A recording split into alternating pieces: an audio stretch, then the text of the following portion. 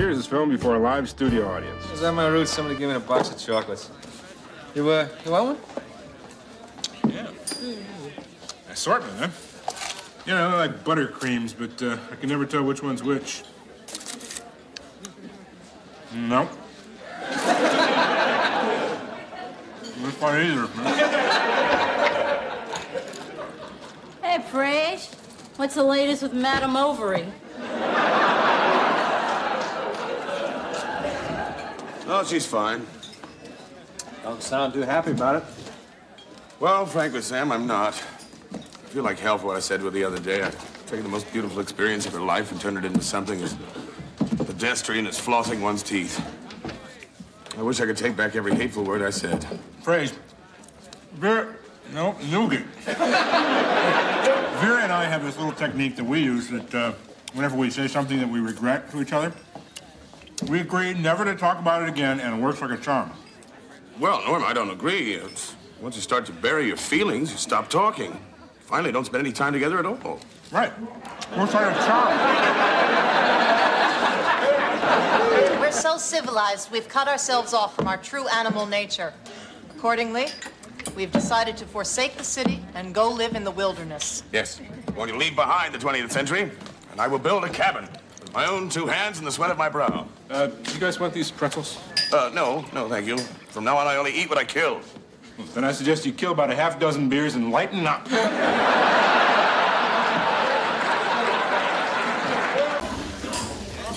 I tell you, I want that woman. Sam, she's carrying Dr. Crane's baby. No, not that woman. The woman over by the phone.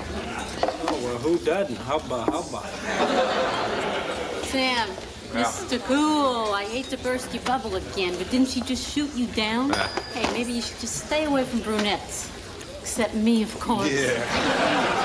No, don't you see here? The good doctor and I are sparring. It's sexy, it's fun. Just like one of those old Spencer Tracy, Audrey Hepburn movies. Sammy, step in my office, please, a word in your ear.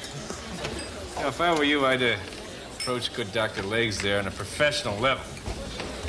Well, I would make an appointment with her and pretend there was something wrong with me. Cliffy, that's a pretty good idea. Yeah. Who gave it to you? That's mine. It came right from this brain.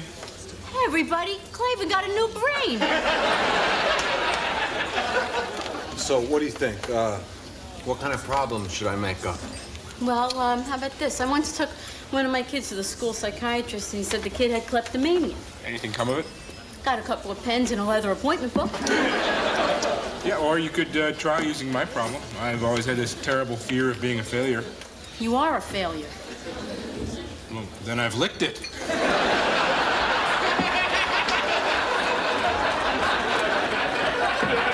on, why would anyone who has a super job, makes a great living, and shop in any PX in the world want to steal your earrings? You saw them. They were gorgeous. All right. That's it.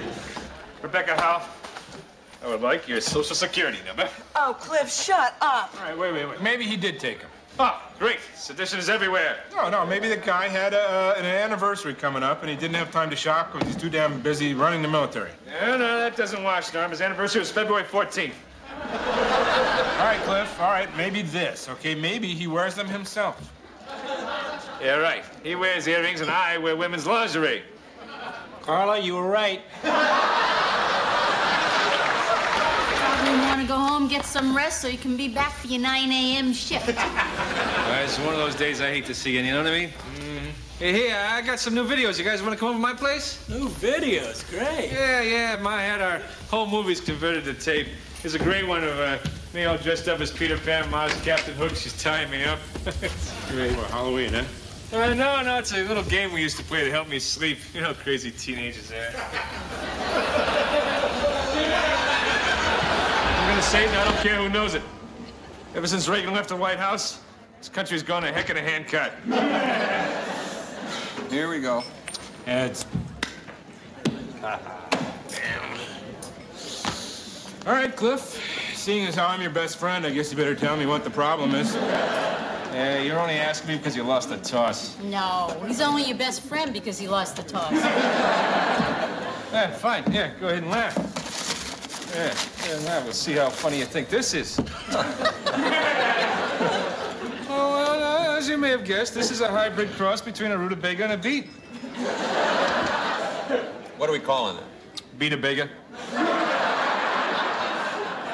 Cliffy, I don't want to poke holes in this thing or even touch it, actually. But really, I mean, how useful do you think this is going to be? Kid, no. This is a perfect vegetable for kids who hate rutabagas but love beets. Oh.